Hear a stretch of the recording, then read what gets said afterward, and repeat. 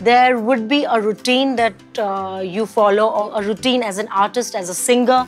Is there something that you would like to share for people who are aspiring to be?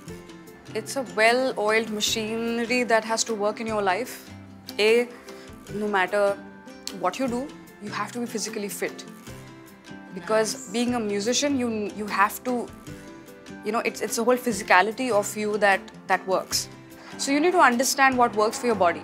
It can't be the same thing. Like if I say I should not have ice water, there's no such rule book for practice. So your riyaz could be at any point of the day as per what. But yes, you have to practice. That's important. It need not be in the morning or afternoon or night or whatever, but you need to practice. It's really, really important.